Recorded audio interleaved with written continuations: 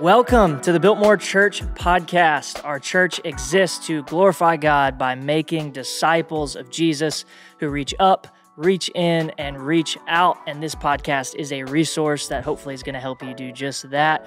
We are back. We haven't recorded an episode in a couple of months. I'm so excited to be back. We made it to 2023, new year. And this week, we kicked off a new teaching series called The Tale of Two Kingdoms. And we're going to be talking about living as citizens of the kingdom of God while being alive on this earth.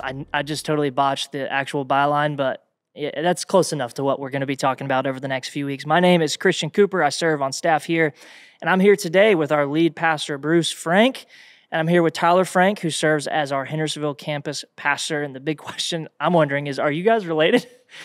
This is cool. Yeah. A little father-son action today. It's going to be fun. I'm also here, third wheel, hanging out. So I'm really excited to talk a little bit this morning about the kingdom of God and having a great conversation. But before we do that, I would love to jump into some Sunday recap and talk about some of the things that we feel like God did through our church yesterday or Sunday with our Sunday services.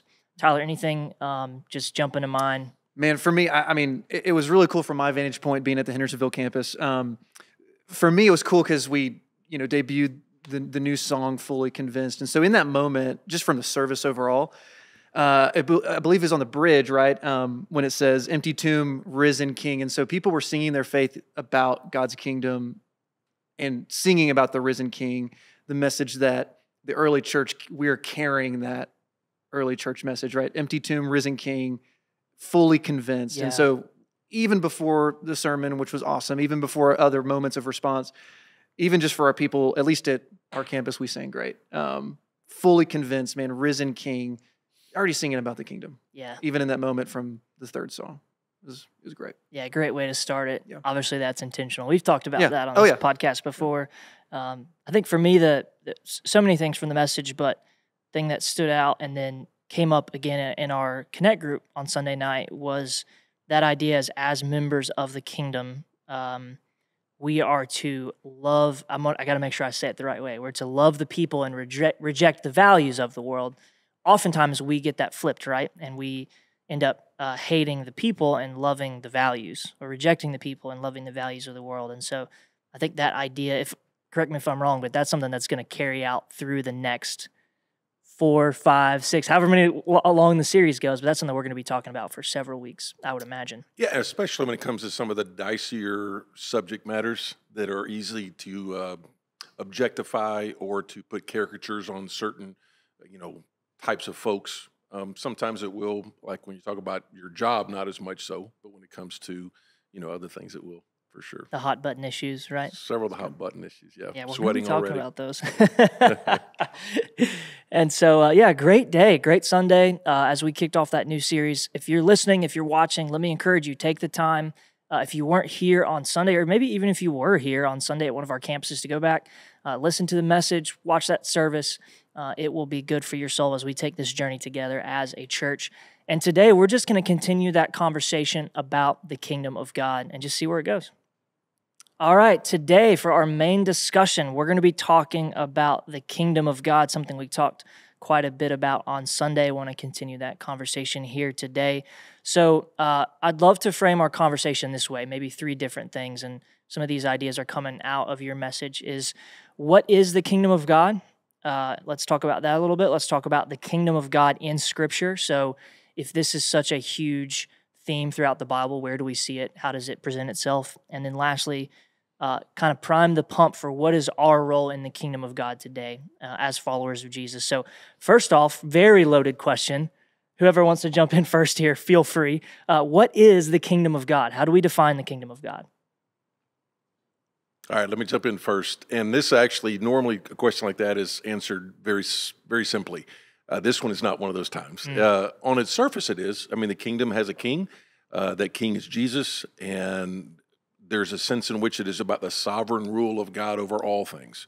And so in some ways, its kingdom is just the word, basilia, I think, is just the idea of it's his kingdom. The Bible talks about, listen, the whole earth is the Lord's and the fullness thereof. So there's a sense in which it's the sovereign rule of God over all things. There is a sense in which that is. But the part that was kind of the hardest to grasp for me, because I haven't done a series like this, and the part honestly that can be abused at times if you want to make it say what you want it to say. And there's a lot of, as image bearers, how do we image him? Which kind of goes to our role. Some people go back to, it's like, all right, our role is to subdue and cultivate. You go back to the Genesis account, and then, well, how do you do that? I know that's a question in a minute. But I think the part that is the most, was good for me was to go back historically and see how the kingdom and what the Jewish people, especially in the New Testament, when Jesus came on the scene in his ministry, what were they expecting, which shows a lot of their reactions. And then how Jesus said the kingdom is so much bigger than what you all had previously thought. And it was unexpected in the sense of they did not foresee this age we're in right now, this time between the first and second coming. They really didn't see it. They kind of jumped this part. And then as Jesus began to talk about, okay, the kingdom of God is here. First John the Baptist talked about it. The kingdom of God is him. But then also how that was going to expand. And that's why they got so troubled when he started talking. They loved it at the first when he's like, I'm here. And then he started showing the kingdom with the healings and the miracles. But then as he started to kind of segue into number one, saying this is not just for you, the Jewish people. This is for outcasts. This is for sinful people. And then even more so, that was even more unexpected for them was not every wrong was going to be righted.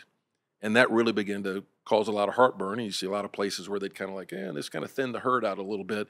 And then when you start talking about divine humility instead of militaristic takeover, that was a big shock, which again, for me, it was, and I'd read all this stuff before, but the idea of it helped me get in the shoes of the disciples, that the cross was so devastating to them because that, again, no matter how much he discipled them, because that's what he was doing. He's discipling the disciples, and that's why so many of his parables are like, the kingdom of God is like this. The kingdom of heaven is like this, because he's having to get them out of that mindset. And then when the empty tomb happened, it's like, oh, that's amazing. It's amazing. So anyway, that's kingdom of God is now, but it's also not yet. Consummation has not taken place. Yeah. No, I think Dallas Willard, right? Kingdoms are the range of an effective will, right? And so that's just in historical terms. It's not even a Bible word, right? So kingdoms are just the range of someone's effective will. And so then whenever you have other people in different kingdoms clash, you have wills clashing. And so in the series, the kingdom of God is the range of God's effective will, which is all over the earth. And you start to see that in Scripture. Yeah, his rule and reign. And for me at least, the thing that it's a contextual thing to kind of get through is that we don't live in a society in which we have kings and queens, right? Here in America, that's not a thing that we're underneath, and so we have to even push through that a little bit more to understand what it means for someone to be ruling and reigning, and the way God rules and reigns is so different than the way the world does, and that's something that obviously we're going to be exploring so much. But just starting to see that in Scripture, I think, is so important. It's been helpful for me even just over the last couple weeks preparing to have conversations like these or create resources for our people. That theme is everywhere. It's not easy to define, but it's all over the place. Right, and if you really want to, and the macro picture of it, you go way back to the first books of the Bible, and you go back to some of those mysterious passages in Ezekiel about the fall of Satan and how he, and so it is set apart against what they call the kingdom of this world or the kingdom of the air or this present darkness. And it's not that those are two equal kingdoms. They're not. Right. They're not two equal kingdoms. It's not like, well, we're still battling. The victory's already been done. So part of that is we engage by, from the victory, not for the victory. The victory's already been done. But the kingdom of heaven is set against, particularly in the New Testament, against all of that background in Isaiah and Ezekiel about, the rebellion, basically. It sounds like just this, it is this just amazing meta-narrative, but the substantial amount of information in the kingdom of heaven, the kingdom of God, and how it's so much in the New Testament, to me, it was somewhat, I've been doing this for a long time and studied it a long time, but it was so eye-opening. It was a lens when you see how much of it is introduced, from how you're supposed to pray to what are you supposed to seek to it was an eye opener for me. So this took the most time to get ready for sure, because how do you take all that information? You could do 4 parts on just the introduction. So I apologize for being long yesterday as well to all my campus pastors who had to get people in and out from the first to the second service, and to to our folks in the parking lot, I apologize. Yeah, it's a lot. I saw it was 49 minutes, which Hey, covering the kingdom there, that's Thank not you. bad at all. Okay, I was thank saying it as a you. compliment. It's not too bad at all. Appreciate it. Not the longest one I've ever done. That's true as well. Oh, man, that's great. So what you just said really starts to lean into the next two things we want to talk about, which is I want to almost create a straw man argument here, which is someone says, oh, kingdom of God, you're saying that's a huge theme in Scripture. Prove it. Where is that? And I think there are plenty of examples, but let's just run through some examples. Tyler, if you want to jump in here of where we see, obviously, you talked about how often the actual phrase kingdom of God or the word kingdom is in Scripture, but let's talk about just the theme itself. Where does that start? Where do we see it throughout the Bible? Yeah, great question. Believe it or not, it's actually from the very beginning account of Scripture. You know, thrones and throne rooms are where kings rest. Right? And that's what we assume, right? And they inaugurate certain areas. There's the king's garden, there's the king's temple, there's the whatever. And in that language, a lot of scholars agree that from the very beginning, the seventh day, when God rested, not because he was tired, right? But a king is resting. Mm-hmm. And the whole earth of what he's created, the whole universe, he's resting. That's what a king does. And so even just from the very beginning, we see that. The next time you see it is in Exodus chapter 15. If you wanted to look at that, that's the account of God's people are rescued from Pharaoh, right? Mm-hmm. You talk about a king, there was a bad king, and this Pharaoh making them slaves. And so the good king has had enough, and he's heard the cry of his people. And then you see the Song of Moses, which is the poetic account of, okay, what's happening, right? And the language that they use is a king is now dead and the true king reigns, quote, forever and ever. Mm.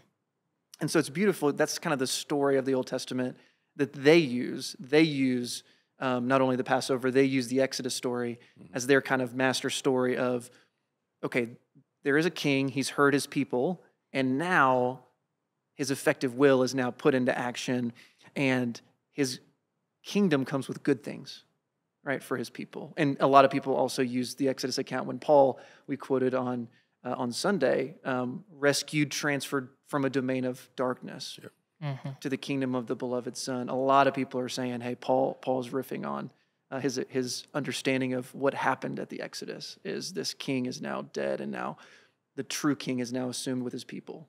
So that's just even the first two books, right? Yeah. Genesis. Yeah. I was thinking Genesis 1, you see it, the creation account, God creates Adam and Eve, and he's basically saying, I want you to rule and to reign with me, which is a kind of a wild thing that from the beginning, God's inviting people to basically, I don't know if co-rule, I mean, that seems like a strong word, but that's really what he's offering up. Now, he's the one ultimately in authority, right? But he's extending that authority to us, which is rather mind-blowing. The more you think about it, the more your brain gets tied up in knots. But yeah, where else? Where else do we see that theme? The easiest thing, if one of the listeners wants to, take your little, take whatever Bible app you have, type in the word kingdom, and you will have a plethora of things to look at. I enjoyed most looking at Matthew's account because of his audience, and especially talking to the Jews and all their preconceived notions. And so if you do, I think it's 30 plus times just in Matthew. Wow. From the parables from John, from the 3rd chapter. Where John the Baptist steps out. That's the content of Jesus' preaching. Right. It's what they're talking about in the book of Acts, even still. It's like, hey, when's the kingdom coming? They still don't know. Or they're still not bought into it. And again, that whole sense, I remember the phrase, I think it was John Tyson I heard use the phrase divine humility as about the cross. And I was like, that stuck with me. I'm like, divine humility, which was the opposite, again, of you go back to the leaders like what Tyler was talking about, those leaders, whether it be Moses or David or even Solomon, or even all the good kings. There was not that many good kings in Israel, but there were a few good kings, tons of bad kings. But when you had a good king, things typically went well for God's people. When you had a bad king, it typically went bad. So again, in their mind, it was so jarring for them that he wasn't going to change everything. And it just, again, it goes back to the cross, the empty tomb, the whole gospel story starting in Genesis 3. And even going back to Matthew's account in Matthew chapter 3, if there was ever a doubt in Old Testament language, if there was ever a doubt about who the real king was, it's like, hey, who's the real king? Who has the right to be on the throne? If it's David or whatever, you see David anointed, contrary to all of his brothers, right, compared to that. And using that kind of language, Matthew chapter 3, when Jesus is baptized, right, okay, if there ever was a doubt, if there is a true king, who is this Messiah figure, which is a kingly word. Messiah is an anointed, authoritative person. Right. If there was ever a doubt, this is my beloved son, and he just speaks that over. So that is in many ways the anointing of the Messiah when you just right from the beginning. You see it in Matthew chapter 3, which is, again, like a David anointing, like we see in Scripture in the Old Testament. Yeah, I mean, and even I think you mentioned this on Sunday, but really the first thing that Jesus says in multiple gospel accounts when he starts teaching is, hey, the kingdom of God is at hand. Actually, repent, for the kingdom of God is here. So it's right off the bat. That was his message, repent, for the kingdom of God is here. And like we mentioned, Jesus didn't invent the word or phrase kingdom of God. It wasn't like, I mean, that's in the Psalms. They would read that every Sabbath, and they would read Psalm 145, right? The whole earth is the Lord's kingdom. So he didn't invent that word, but he did redefine it when you get to the New Testament. For sure. He did, in many ways, encapsulate some of the verbiage that we see. It's not birth or biology or lineage. It's by faith. Yeah. It's entrance into the kingdom. So he did redefine it. Yep. So let me clarify, just before we move on to what we do today, I think an important part of this is if kingdom imagery is all throughout, cover to cover in the Bible, let's clarify that we as humans have not done a great job of understanding and living appropriately in the kingdom of God. Is that a correct statement to make? We've kind of made a mess of it several times over. Oh, well, yeah, we make a mess of it. And, the Bible's like a great encouraging story for 2 chapters, Genesis 1 and 2. Yeah. And, it all goes downhill and from then. And that actually, you can, in some ways, you can say it goes downhill. And then Jesus comes again in his public ministry. That's his first thing, repent for the kingdom of God. In a sense, the kingdom of God is me. I'm the kingdom of God is what he's saying. I'm here. Yeah. And then he begins to expand their understanding of what it was. I mean, it's not like he redefined what God meant. He's redefining what they thought it was going to be. Yeah. So that's why I say at the start, they did not understand this. They didn't tend to understand what we're in right now, the church age, whatever you want to call it. They didn't understand that time of this phase of the kingdom, if you will. Yeah, that's great. I was thinking about just, you go back to that, like you said, 2 chapters. So Genesis 3 on, we've made a mess of over and over again, trying to create our own kingdom, trying to puff ourselves up, build a tower to the heavens. You go through narrative, and you see that theme over and over again. And the funny example for me, I was thinking about on Sunday, just thinking about what have we done with God's essential authority that he's given us is there's a great episode of The Office. Hopefully you remember this one where they make Dwight the acting manager for a short time while they're waiting. And literally within hours, he has completely ruined everything. I mean, it's over the top. He's walking around with a gun around his waist, pretending like he's hot stuff. He's got this gigantic like dictator desk set up in his office. It goes so badly, so quickly. And I say that kind of fun example because what it shows me is that the incredible grace of God toward me is that we have done that 100 times over. We personally have done that, but also throughout Scripture, humanity has done that, and yet he still continues to establish his kingdom. That offer of co-ruling is still on the table. That's which good. is beautiful. And I might actually steal that Office illustration from you Sunday. And I said, it's a wise person once said, the great theologian Dwight Schrute. That's right. Once said. Oh, that's good. It is good. I mean, even in the tradition of the New Testament, and I'm sure we'll get to, like, the early church was so radical because they viewed the kingdom of God. There was a little bit of like, oh my goodness, what's happening? But even in Acts 17, they're persecuted because they said there's another king that's not Caesar, right? And that's what we talked about. And that's what it says, Acts 17:7. The decrees of Caesar, they're going against them, saying there is another king, Jesus, period. Mm-hmm. There's so much there. I mean, again, I'd encourage people like to do exactly what you said. Go in there, type that word in there, track it, read the chapters that it's in. I mean, it would take you quite a while. It is all over the place. Yeah, and even you think of some of the famous passages that many people even have memorized that from a kingdom lens takes on a different understanding. Like, seek first the kingdom of God and his righteousness, and all these things will be added unto you.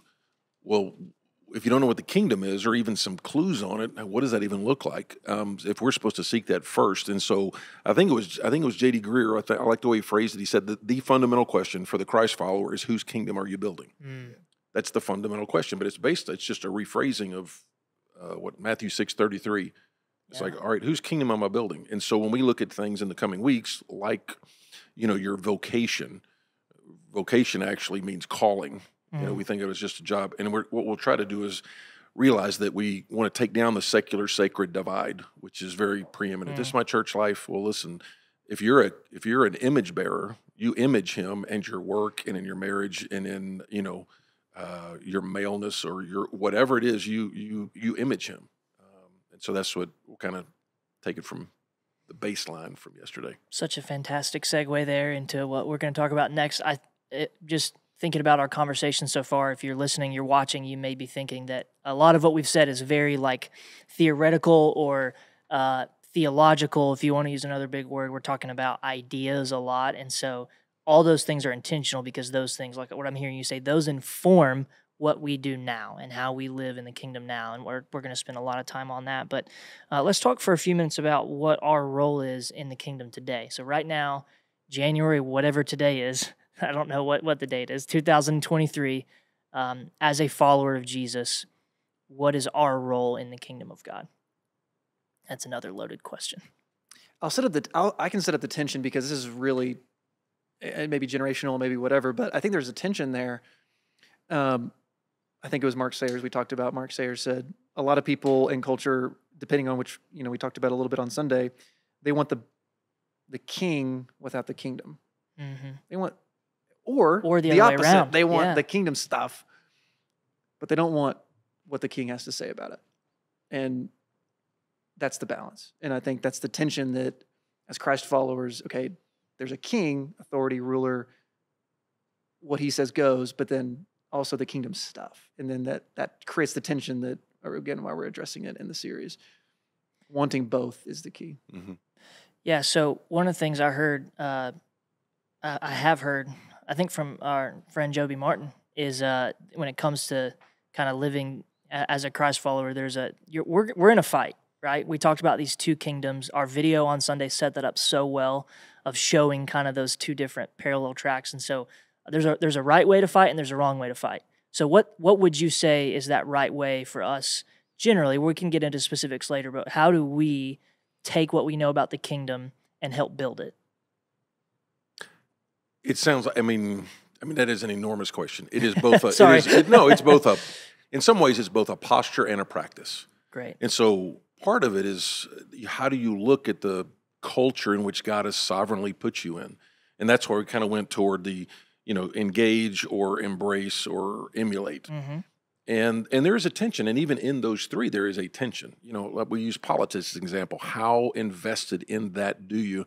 And that might be a little bit different for somebody else. I mean, I've got friends that are in politics and they're in Congress and stuff like that. Well, that's their calling, and that actually you think about the word calling, or you think about the word vocation. We get our word calling from that. The medieval church actually was the time period where calling on a person's life only started to be only priests or only the formal religious leaders like me.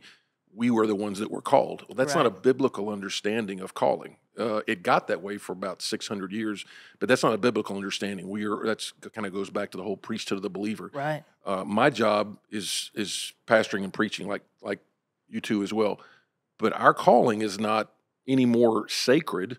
It's not any more sacred than the plumber. It's different, but it's not any more sacred. We're supposed to glorify God in what we do. I try to glorify Him by God by leading church and preaching and so forth and so on.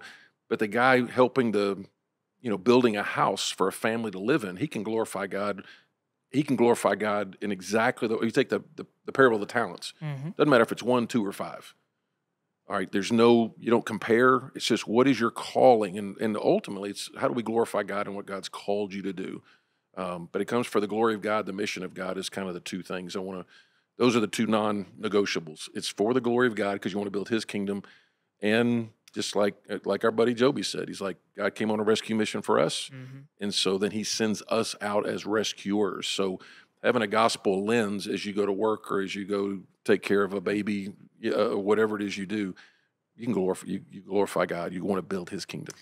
I think that's what Jesus beautifully does in Matthew 28, because He takes the culture creating that you make a good product. It's a good product, period.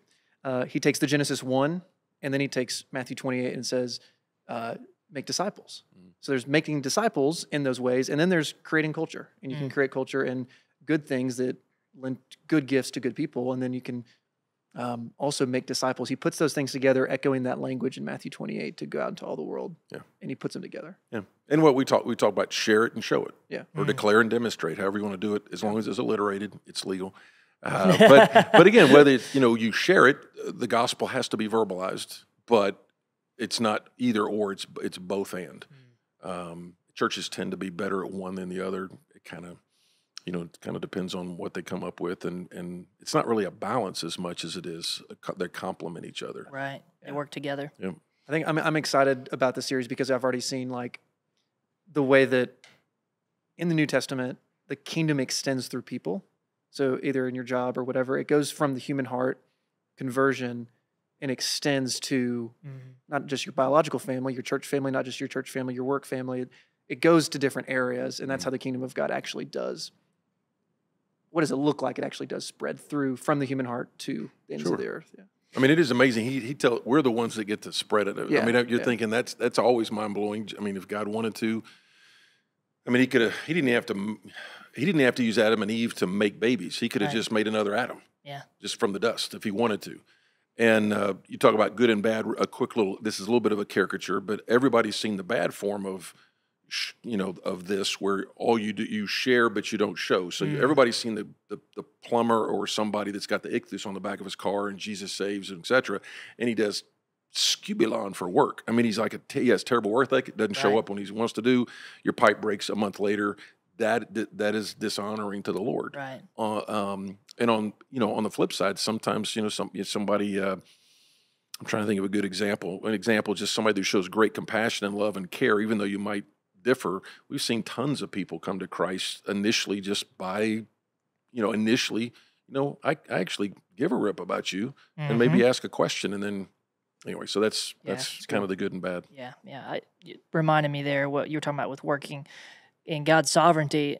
I'm reading through Colossians personally, and like every sentence, I'm like, "Oh, kingdom of God, here it is." It's thematically right there. But very, very well-known verse here, which is, "Whatever you do, work heartily as for the Lord and not for men." Right. So that idea of, if you are a plumber, if you are a stay-at-home mom, if you are a CEO, if you are a pastor, doing that not for the sake, even first of others, or even definitely of yourself, but even of others, but working unto the Lord. Going back to the idea of giving Him glory, rather than whatever else you're trying to build something. Sure. As a co-creator, I think is the language you were talking about, Tyler, earlier. Yeah. I mean, Paul uses in Philippians 3, he uses a political word about commonwealth, and we're citizens, right? And talking about, I think Sunday we mentioned like identity and activity. So if you go back to identity, talking about the kingdom, I'm really thankful for not just in our worship gatherings, I mean, baptism. The kingdom imagery, right? Lord's Supper, communion, that's a witness to a new kingdom that we're practicing together. And so if you live out of your vision for what you think the kingdom is, this is what we're doing. Prayer, Advent blocks, whatever activity is coming from some of those things. Some people can use tradition, that's a word. Right. You can use a tradition, it creates meaning and an image of what we think the kingdom of God is looking like. There's new creation available when you see someone rise out of the waters of baptism. You see it at our gatherings, and it goes from ideas on a page. You're talking about kingdom stuff. It goes from ideas on a page into our bodies on a Sunday and throughout the week. Yeah, it's a beautiful responsibility. Maybe a good way to phrase that, of what God has allowed us and asked of us as members of the kingdom. One thing that I wanted to, as we kind of start wrapping up our conversation today, one thing I wanted to explore a little bit further with you, Pastor, is you mentioned essentially, hey, you can't change. Like, part of what we do as a kingdom is we're trying to change our world to look more like the kingdom of heaven, right? We want by making disciples, doing all these things. And so, but you can't change what you hide from, I think is the way you phrased it. And I want to explore this idea of how we often, especially the longer we've been following Jesus, maybe if that's a fair assessment, that often we have this tendency to retreat from or to push away what it is that God's asked us to change. And I just wanted to see if you, I'm sure like anything with prep, you say that statement and there's 10 hours of something behind it. But I wanted to ask if you had any thoughts for people on how do we not hide from the thing we're trying to change? I know we've talked about that a little bit this morning, but right. And we talked about, do you engage? Do you just act just like them, or do you escape? And Right. again, there's not matters of wisdom that you don't want to say, listen, I can't be a part of this. And it's I can't be a part of this either because it'll either personally, I can't handle that without doing dumb stuff. Right. So, a lot of these are going to come into areas of wisdom. All right, just areas of wisdom. But I'd say when we use the words like fight, the weapons that God gives his people have to be different and they are different than the tactics of the world. So fight, I think primarily you're fighting, number one, I think if you look at Ephesians 6, you have to remember there's a system behind these people. So in other words, instead of characterizing the people who don't vote like you, look like you, think like you, and some of us just asking, okay, what's godly and also what's wise? For me, some easy challenges. Do I spend more time, trying to show people up on Twitter and how dumb their argument is or how wicked they are? I'm not saying there's not wickedness. I'm not saying those people aren't wicked. But, do I pray half as much for that person as I do argue with them on Twitter? Those are just like personal examples. Yeah. Most of the I would say if they're praying a lot. If you just based on the Twitter feeds, it's like, all right, and that would be a challenge for me. I mean, there's stuff even yesterday. I was like, I wanted to get on there and go, this is so dumb, blah, blah, blah. Like, you know what? The bandwidth. What are you going to spend on that? But I think you got the word, you got prayer, and you have unity of mission. I think coming out of Ephesians 4, 5, and then obviously in 6 and those things. But when we draw from the culture, first of all, you can't hide. Culture is just a widely held set of beliefs and values. And then from that culture, what you've got is if you want to think in the spiritual warfare realm, you've got a puppeteer behind there pulling the strings of some of that. Right. And whether those people ever know it or not, or they think you're wacky if you mention about a personal devil or something like that, it doesn't really matter. If you're a Christ follower, you can easily see how Jesus believed in a real devil. Oh yeah, you certainly can. And so I would say engage means be a part of your community. And again, as I mentioned yesterday, whether it be the PTA or the Little League, you're in there. It's very hard if you're sitting at home and you have your own sports leagues where you're never around those parents, and these are matters of wisdom. So you got to pick, for your family. I'm just saying it's very hard to affect people that you have no impact with at all. Right. I'm not saying you got to build a relationship for 5 years before sharing the gospel. Right. I'm just saying that if you are not in your culture, and there's nothing inherently wicked about Little League baseball. I mean, it's not like that's the Pharisee attitude. Yeah. And that's what was, because I didn't grow up in church, but so I saw this first. Yeah. I saw that first. I saw the way it affected like my mom. My mom, people use it as an excuse sometimes. It's like, well, because I pick out somebody at First Baptist such and such, that's why I'm not going to do it. But I mean, that stained me because it stained me because you've got religious people who feel like if I get close to that person, that sin's going to rub off on me. Yep. And that is very much of a separatist attitude. Now, there's parts you got to separate. You're not going to jump in there, and that's where the whole thing is. The Sadducees, they lost their prophetic voice because they basically took out the stuff that would offend culture. But the Pharisees made the other deal. They separated themselves, and kind of that's where the pride and that's where all that stuff comes in.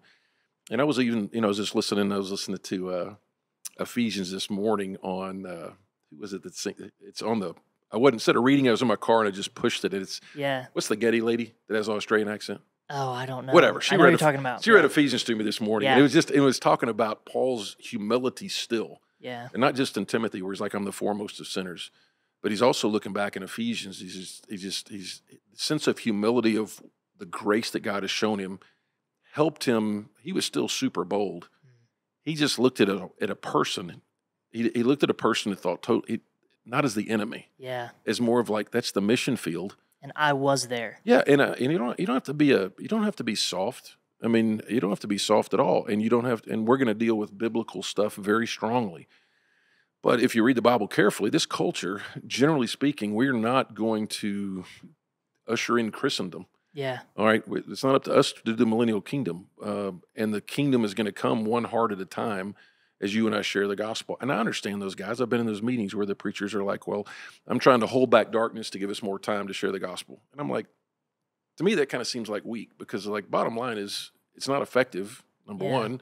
And number two is, who are you to think that you're going to hold back God's prophetic timeline to give you more time? Anyway. We're out here to take ground, man. That's what he's called us to do. And not in the way that the world does, but to still, To take ground for sure, be involved, all that kind of stuff for sure. So that's, again, there's matters of wisdom there that we'll be talking about. But as we image God, again, you look at the early church, they were distinctively different. I remember this old Bill Bright thing he said in Kansas City way back in 1983, holiness is being distinctively different. And so that's what we're going to look at. The early church was that. They certainly shared the gospel, but the way they treated outcasts, the way they treated the leftover people that had kicked out, God used that both the sharing and the showing. And, 250 years later, you had millions of believers. Oh, yeah. To put it really strongly, and I would imagine you guys would agree with me. Tell me if you don't.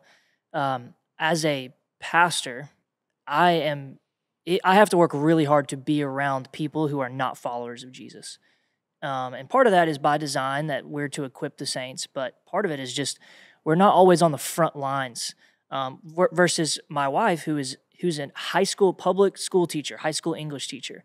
Between teachers and administration and students, she has this like vast and amazing mission field that's like right in front of her. And so, again, that's not letting us off the hook. We still, all three of us have this command to make disciples and to reach those far from God. But if you're like listening, you're watching, and you're hearing us talk about some of these things, like in some ways, God has commissioned you for a closer face-to-face ministry with people to do some of the things we're talking about than even that we have sitting around this table. And that's a responsibility that is amazing, which is, it goes right back to that. There's no divide between what is, I think you said, sacred and secular, kind of a tongue twister, but it is alliterated, like you said. So, again, this is going to be such a great theme to explore over the next several weeks. Make sure I didn't leave out any closing thoughts before we wrap up today, because we talked about a lot. No notes. No notes. That's a good place to be. All right. Hey, for everyone watching and listening, I want to say thank you so much for taking the time, whether you're driving to work, whether you're doing chores at home, whether you're sitting in front of the TV watching our lovely faces talk eloquently for a few minutes. I don't know who we were talking about. It wasn't the three of us, but hey, thank you so much for joining in and jumping in today. And I'm hoping that this is going to be encouragement to you, encouragement to our church. That's why we're doing it. We want to help you grow as a disciple. And so before we wrap up, one quick reminder, we're going to be continuing to talk about these things, and we want to hear from you. Some of the things that we're able to talk about are informed based on things that you feel like you don't know or you'd like to be equipped further in. And so email us questions, thoughts, podcast@biltmorechurch.com is the place to email that. And we're going to be discussing a lot of those along the way. It's been awesome to see some of those already over the last several weeks when we did it in 2022. And we're still going as we continue this year of worship. Another thing we're going to be talking about on here a lot.